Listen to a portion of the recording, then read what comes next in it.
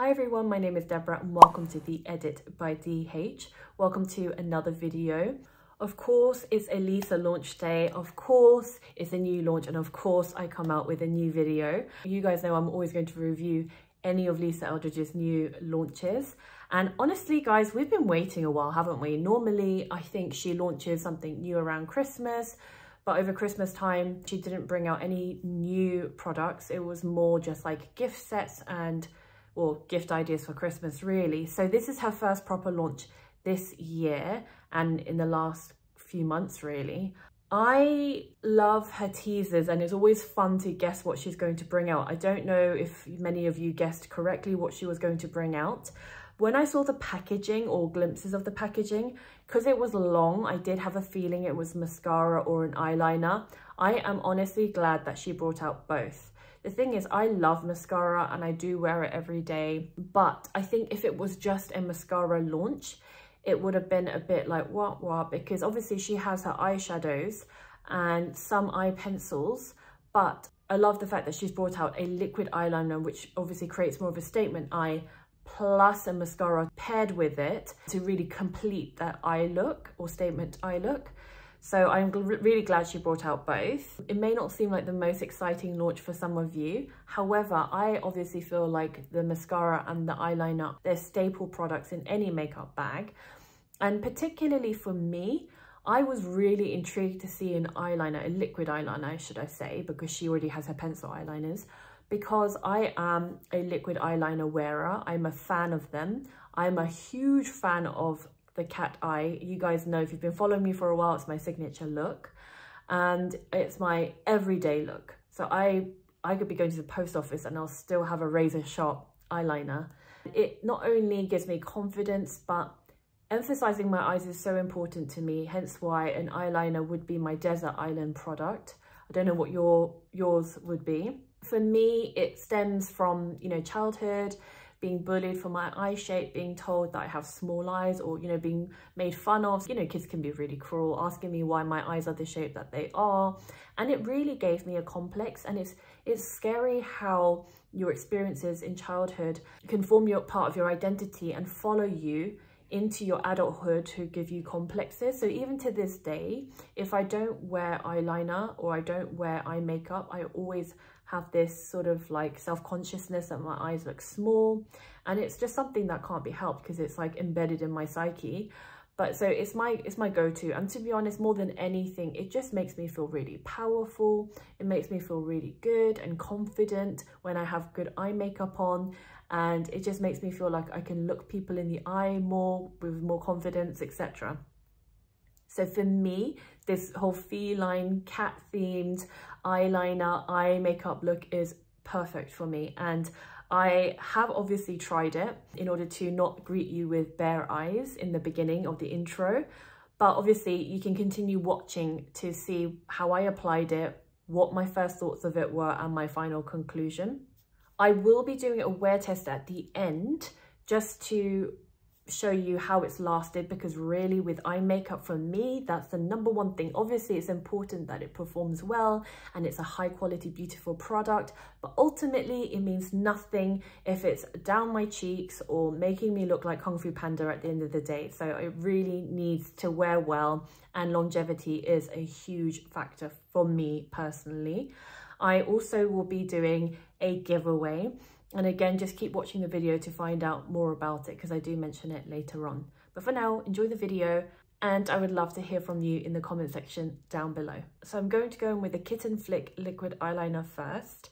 And this is what I would normally do in my beauty routine, where I go in with the eyeliner first and then the mascara. As I said earlier, eyeliner is super important to me. So this is the eyeliner. And to be honest, I'm quite surprised that it's not in the typical gold packaging, because obviously her mascara is, as is most of Lisa's products, at the very least it has a gold lid. So I am surprised about the black packaging, but maybe there's a reason for it. That is what the nib looks like. So it's quite long, it's quite thin. And Lisa did speak about the length and flexibility on her video, and how it took quite a long time to decide that and do sort of lots of tests on it, which I am not surprised about, because the nib is so important with especially a liquid eyeliner. So I'm going to give you a little bit of information about it before I go into applying it and showing you guys. So it comes in just black, and you know, that's something that I do hope she adds to in the future. I know it's better to start with one color, so black is an obvious staple color, but I generally tend to prefer like a dark brown. But I do agree that black is more defining and is more of a statement eyeliner look. So it has a silky matte finish. It says a precision liquid eyeliner with an ultra fine calligraphy style felt nib, designed for the utmost ease and control, the most effortless, easy to use eyeliner. Intense pure black pigment glides onto the lid, allowing for perfect, even, skip-free lines. The perfect flexibility and length of the precision nib has been designed by Lisa for effortless control, allowing you to create that fine, tapered out flick that characterizes Lisa's signature kitten eye. 24-hour wear, budge-proof, smudge-proof. Let's hope this holds true to that promise this time. So I am just going to apply it. Now, obviously, you guys know for different shaped eyes, there are different tips and tricks for eyeliners. If you have a similar eye to me, you can mirror what I do. I tend to keep it really thin along the lash line, and then I always do a cat eye. I always love liquid eyeliners over anything else for this sort of cat eye because it's very precise. It allows for that precision application, and it gives you that more kind of cut, sharp, fierce finish. So as per usual, I always have my trusty Muji thin cotton buds handy just in case. I really love this for cleaning up lines should I need to. So let me just do a thin line first on my right eye. So I don't know if you guys can see how thin that line is versus here. Lisa wasn't joking when she said it was a very thin nib, and actually it's great for precision in that regard. I can feel that it's wet and wet enough where it glides on with ease, but not so wet that I feel like if I open my eyes, it's going to smudge instantly onto my crease. And then I'm going to now go in and do the other eye, because I like to sort of mirror what I'm doing on each eye before I go and do one full eyeliner, if that makes sense.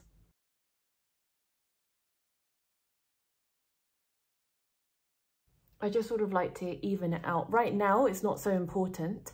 And to be honest, this is the easiest part because you really just lean the brush on your upper eyelashes and just allow that to be your guide to do that bit of the eyeliner. So it's pretty easy. The flick is the hardest part, but it's the flick that I really love doing because I feel like that completes the eye look. So even now, you could complete the eye look, and can you see it's already given a bit of definition. But I then like to go in and create a line.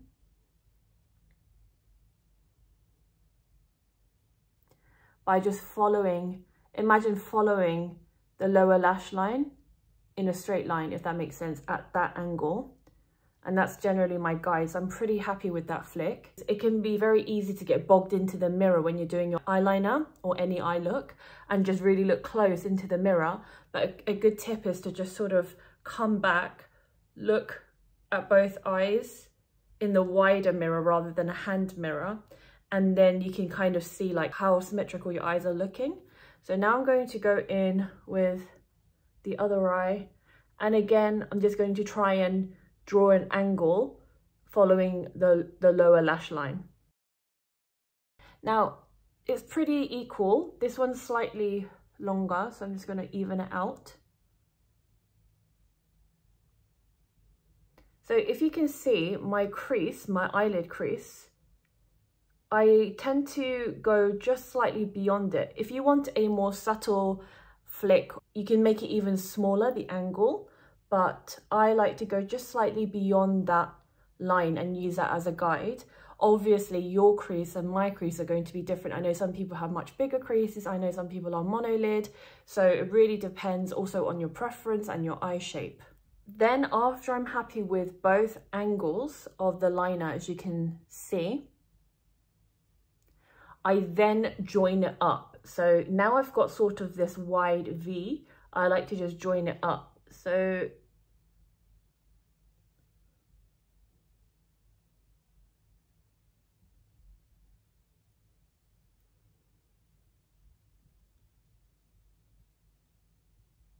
This is the bit where you don't breathe. I literally hold my breath. Then after I've done that, I sort of tend to do this weird eye thing. I look at my lid with a handheld mirror looking down, because then it enables me to see how even my eyelids are. If I need to, I'll go in and just slightly fill out any gaps. And I'm pretty happy that I didn't have to go in with a cotton bud. I would highly recommend using this sort of cotton bud trick. Trust me, it's great for people who aren't confident with doing their liners or are beginners with eyeliners. And I know liquid eyeliners aren't the easiest tools to work with. So what I would just suggest is getting a little bit of water, a little bit of micellar water, nothing oily, and just wetting the nib. And I always do a trick where I just remove the residue water on the back of my hand. Otherwise it might be too wet and then just mess up the eyeliner completely. So it's literally just slightly damp, imagine. And especially the nib, the pointy bit of the bud is the most important bit. And then what you would do is just use your handheld mirror and just go underneath and just wipe at an angle. And it just helps to create this really beautiful straight line. And if you're that person that likes to normally apply your concealer before your eyeliner, I generally apply my liner before my concealer. For the sake of this video, I've done it the other way. But if you're that person that has already applied your face and then you do your eyes and then you wipe it away and you see like a gap or your skin underneath showing, you can just go back in with the foundation or concealer and with a small brush and just fill in the gaps, so to speak. But that is generally a really good trick, that one that I've recommended for a long time, especially if you've been following me on my videos for a while, you'll know. So yeah, when I now open my eyes and look straight ahead, I'm very happy with this cat eyeliner or cat flick, and this is something that I would do all the time. This is my go-to eye. If I'm going out for the evening, I might make it slightly thicker, nothing too dramatic, just to make it a little bit more fierce for the night or an evening look. Especially if I'm pairing it with a smoky eye, I can really amp up that eyeliner. But for the day and day-to-day look, this is perfect for me. It does claim to be 24-hour wear, smudge-proof, transfer-proof. I really hope that that's the case, because if it is, this eyeliner will quickly become my favorite liquid eyeliner. I'm not kidding you. And I just love how thin the nib was, just how precise and easy it was to use. Lisa herself did say that she is not the greatest at applying eyeliner on her own eyes, which I found so surprising. I mean, I get it, like she does probably tend to apply makeup on other people more than she does to herself, and perhaps that's why she finds it more comfortable to apply liner to somebody else. But I'm the opposite. I find it easier to apply liner on my own eyes versus somebody else's eyes, and especially because there's so many different types and shapes of eyes, and also people have their own preferences, and then there's so many different types of liners, etc. So I personally am comfortable with doing my own eyeliner, and I'm really pleased with this particular product. Now I'm just going to obviously complete it with the mascara. So the mascara is a Kitten Lash Mascara, and it says it's a lifting, defining mascara for fluffy, fanned out lashes. Kitten Lash Mascara features a truly feather-like formula delivering weightless, soft and bouncy lashes. Smoothing, coating and stretching each lash, the formula allows you to build your look from finely defined to naturally full and fluffy, depending on your desired result. Long wear, smudge proof and water resistant. So it's not waterproof, it's water resistant. The micro bristles leave no lash behind, even the baby lashes, defining and separating each from root to tip. Designed to hug the lash line, the curved applicator effortlessly lifts the contour of all eye shapes, allowing access right at the root of the lash to instantly densify the look of lashes. Okay, so here on the website it says easy to remove. Kitten Lash is incredibly easy to remove using either your favorite micellar water, eye makeup remover or my skin enhancing treatment cleanser. And it says make sure you hear the click when closing your mascara. It's made so it will stay fresh for longer. It does contain organic olive tree derived wax, which conditions and helps promote healthy lash growth, carnauba wax, which holds the lash curl for a lifted shape that lasts, and jojoba, which softens and nourishes the lash. As always, I recommend that you do look on the website for the full list of ingredients. So what I decided to do was do one eye with just the mascara on its own, and then the other eye using a lash curler. So for my right eye, I will just use the mascara as it is. Mascara is always better, or more perfect, should I say, when it's been used for a bit or worn for a bit. So this is a brand new fresh mascara, so just keep that in mind. So this is the wand, and as you can see, it's got those tiny bristles, but Lisa did say that it's got different shaped bristles to help enhance the lashes. It's got what she calls the convex and the concave shape. So one side is like this, or you can use it like this. Interestingly, she uses it like this into her root or lash line, whereas I tend to use it like this. So again, it's completely up to you. We all have different styles and sort of know what works for our own eye shape and eyelashes. I tend to go in like this, like I said, so that it hugs my lashes. I feel like Asian lashes are known to be like not quite the best. Mine aren't as straight as a lot of other Asian women's. I have a nice natural curl to mine. However, they are very thin, so definitely I need the help of a mascara. Because Lisa said that it doesn't get crusty and it's quite soft and flexible and lightweight, it seems like you can do like lots of light layers without it getting crunchy. And it's definitely true, because other mascaras, if I'd applied this many layers by now, it would start to get really clumpy, but this mascara isn't doing that. So that's what the mascara looks like without any kind of lash curler, and I'm quite happy with that. It performs as well as any good mascara that I've used. I'd be interested to see how it lasts, and whether, you know, when throughout the day my eyelids get oilier, whether there's any transfer from the mascara to my lid. Because I've only got Lisa's eyeliner and mascara on, I'll be really intrigued to see how it lasts. I haven't used a primer, however, technically both are claiming to be, you know, transfer proof, smudge proof, etc. So I shouldn't technically have to use a primer. I have, however, lightly powdered my lid before applying both these products, so that should help in terms of longevity. Now I'm going to go in with the lash curler on my left eye, and then hopefully we'll see even more of a dramatic difference. I don't normally use a lash curler, but I like to use it on some occasions if I want a little bit more va-va-voom. And again, I'll go in with the mascara. I feel like that definitely helped, don't you guys agree? I don't know if you can see the difference, but that is with the eyelash curler and that's without. Without. Now, if you ever get a little bit of mascara on your lid, I see and have seen clients in the past use their fingers and just go in and rub it, and a part of my soul dies when I see that. I just feel like you're squishing your lashes and undoing all the work that you had just done to lift your lashes, and it sort of like makes them clump as well if your lashes are still wet. So instead of going in with your finger, go in with the same brush and go in from the top so that you don't actually have contact with your lashes, and just gently wipe your lid. Obviously that's not going to work if you have eyeshadow, but it's a good tip if you're not wearing anything on your lid. Then, without dipping in again, I'm going to go fan my lower lashes. Normally I wouldn't do my lower lashes unless, again, I'm wearing a smoky eye and I have some eyeshadow or eyeliner on my lower lid.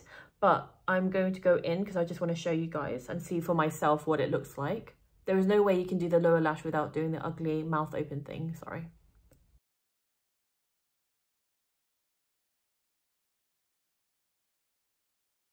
So I've just done a little bit, I don't want anything too dramatic, and it's just nicely kind of emphasized my lower lashes without looking too spidery or clumpy or anything like that.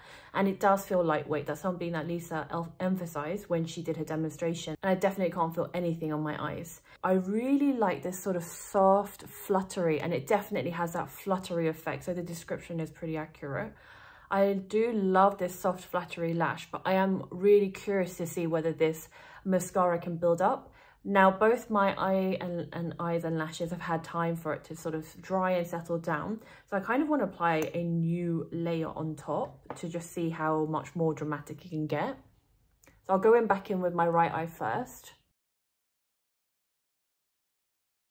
So yeah, that's definitely buildable, as you can hopefully see. Yeah, it's definitely buildable. You can see the difference, guys. It's more 𝕊𝕬𝕒𝕚𝕚𝕚𝕚, right? Honestly, if this mascara and liner do not smudge, I would be super impressed, and they would definitely be tools that I'd be reaching for every day and just loving life with. I've spoken earlier about the importance of my eyes and what it means to me and just the confidence it can give. So I'm really, really impressed. I definitely will do a check-in like I promised, just to show you how well it's lasted. I will obviously give you my final proper thoughts then. But for now, I am really impressed. I really love both items. I feel like there's no crunchiness, which I normally hate. It feels like there's nothing on my eyes. For me, it's always the longevity that is an issue with any eye product. So I will check back in and let you know how I get on. But in the meantime, guys, I'd love to know what you guys think of the product, what you think of the launch, what you think of how it's performed on my eyes, what you think of the launch in general. Have you tried it? Have you got it? What do you think on your eyes? And yeah, any comments, I always love to hear from you guys. And more importantly, before I go and do my final check-in, listen, it wouldn't be a Lisa Eldridge review if there wasn't a giveaway. I know it's been a while since I've done a giveaway. To be honest, it's a while since I've done content. And I decided that I would give a lucky winner the mascara and eyeliners. I would love to give this away to one lucky winner. Again, please just keep an eye on my Instagram post. If you're not following me, now would be a good time to follow me. All my details and the handle is on the screen right now. If you keep an eye out, I will include all the information on how to enter the giveaway, dates, all the important things that you need to know. But honestly, I am so happy with it so far, and I will do a check-in with you guys very soon. Hi guys, so it's the end of the night, or almost end of the night. Sorry about this ungodly close-up, but I just wanted to show you how my eyes have lasted. So in honesty, I didn't apply the makeup first thing in the morning. It was more like afternoon time. So it's not been a complete full day. However, it's long enough to get an idea of how it lasts and the longevity.